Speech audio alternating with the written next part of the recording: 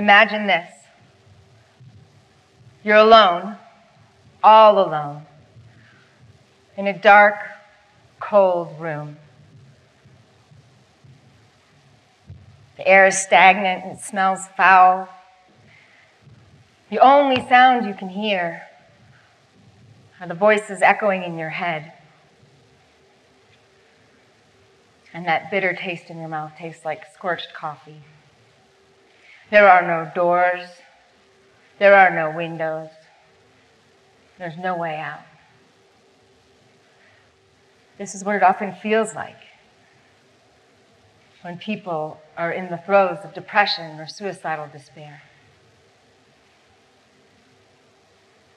On December 7th, I was going to a party.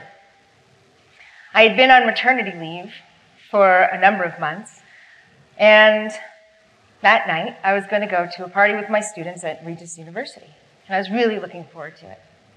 And I had the poinsettia on the front seat. I was bringing the ham, so the whole car smelled like cloves. And I even remember what I was wearing. A god-awful 80s Christmas sweater and some gingerbread earrings, because I am a child of the 80s. And I even remember what I was thinking. In my boredom, being at home, I had alphabetized my spice rack. And I thought, I have become my mother. And I was totally okay with that. And then my mother called. Hey, Mom, what's up? And she said, Sally, pull over. And it was probably just a matter of moments, but it felt like an eternity. I found the side of the road, and I pulled over, and I said, Mom, you're killing me. What is it? And she said, our worst fears have been confirmed. Your brother has died of suicide. No, not Carson. Not my only sibling. All of these memories and emotions flood in. He was my first memory. He was born Christmas Eve. When they brought him home, they told me he was my Christmas present, and I really took that seriously. Not Carson.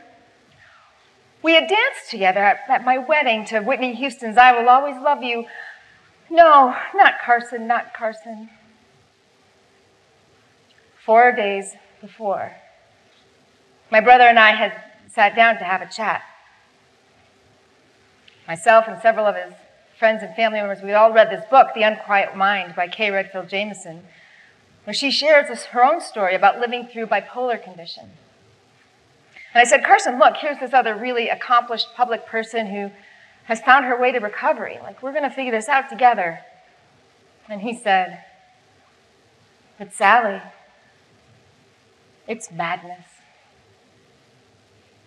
And 4 days later, he was gone. Now, he's not here for me to ask him what he meant by that comment, but I have a pretty good idea. My brother was a very determined and persevering man. And so I believe in my heart of hearts that he would have persisted to find something to help him through this long, dark night of the soul of this fight against his bipolar condition. I don't believe my brother lost hope that he couldn't get well again. I believe my brother lost hope that he couldn't get his life back again, that his business partners wouldn't trust him anymore, his friends wouldn't look at him funny. And that's the part of the story that makes me so angry. It makes me angry that people who are fighting for their lives with these treatable health conditions have also got to deal with all kinds of discrimination and prejudice, misinformation and myths. I also didn't fully appreciate what he meant by the experience of feeling like you were losing your mind. It was several years later, when I had a perfect storm of life experiences that descended upon me, and I found my mental health circling the toilet bowl. I couldn't eat. I couldn't sleep. I had overwhelming sense of anxiety. I couldn't taste food. I couldn't hear birds chirp. And in the throes of that, all I could do to get through it was just work harder. Now, I'm a psychologist. I should have known better. I knew facts, I knew theory, I knew treatment. But when I was in the darkness of my own depression, I didn't know how to climb out of it. It wasn't until my father reached out and said, "Sweetheart, why don't you take some of your own advice and go get some help?"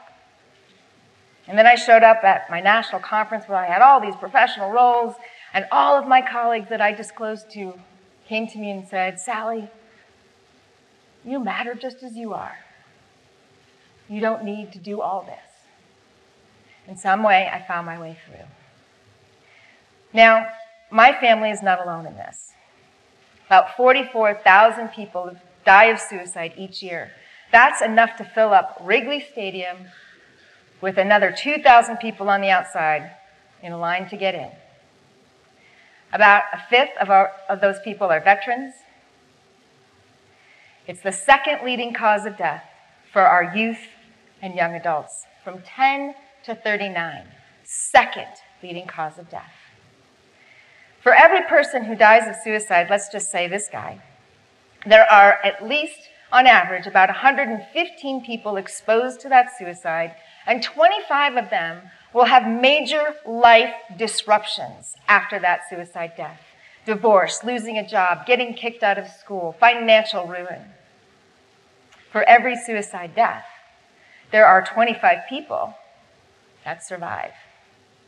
25 people who live through their attempts. They hold the black box. They hold the answers of what it feels like to experience that level of suicidal despair, and more importantly, how to get through it. Many of these people go on to live full lives, full of invigorating and interesting things, and often it's a suicide crisis that's the turning point to help them get back into life. So, why don't we know about this about each other?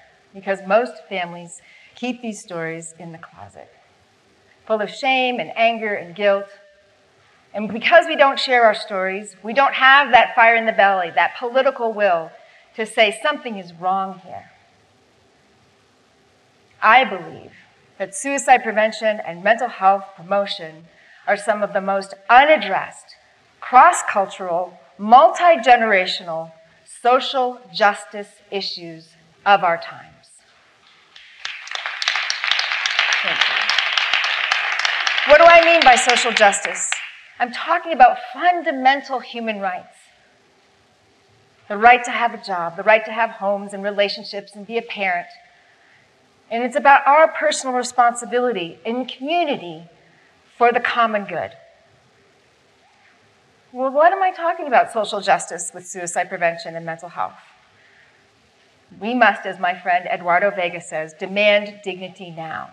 We must stop with the quick fixes of just pill popping and forced treatment and short hospital stays, and treatment that often feels more like punishment than something really helpful. And instead, what if we saw people instead of diagnoses? What if we met people with compassion during their worst days?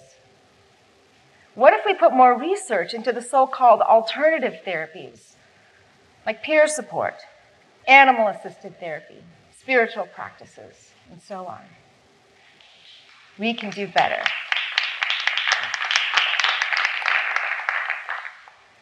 So, how are we going to do this? Stories. At the heart of all social movements are stories. Stories that go something like this. This is me. This is how my life and other people's like mine have been systematically destroyed. And this is how I see that change is possible. Stories are good for the storyteller. Narrative psychologists would tell us that when we place the structure of story over the chaos of our lives, we start to make meaning about it. We start to feel we have ownership and empowerment over what's been happening to us. And when we share our stories in community, we gather people around us because people start to lean in and say, me too. So it's not just good for the storyteller, it's also good for the listener. The listener who feels all kinds of emotions and connection will be much more likely to remember information. And we're much more likely to change attitudes and behaviors because of it. Now, business leaders and politicians have known for a long time that stories are super powerful to change attitudes and behavior. But instead of winning our dollars and our votes, we're going to win culture. And we're going to shift the culture from the bias and discrimination we currently have to one of empowerment and dignity, one story at a time. There's also research behind this. Dr. Patrick Corrigan, who studies stigma in mental health, found that it wasn't just good enough to raise awareness by talking about stigma or even talking about mental health conditions. What really shifted stigma was what he called the contact experience. When we had personal relationships with people who were living with mental health conditions, we were far more likely to see the humanity and the similarities than the differences. And that is how we change culture. So I invite you all, because we are all touched by this in some way or another, to join me on a social justice journey, to use your stories, to leverage your stories for systems and cultural change. This is daunting work, so we got to pack a backpack. And in that backpack, we need to prepare ourselves for this journey. We have to ask ourselves, am I really ready? Is this the right time? Am I solid enough in my healing? Have I come through my own suicide, grief, despair?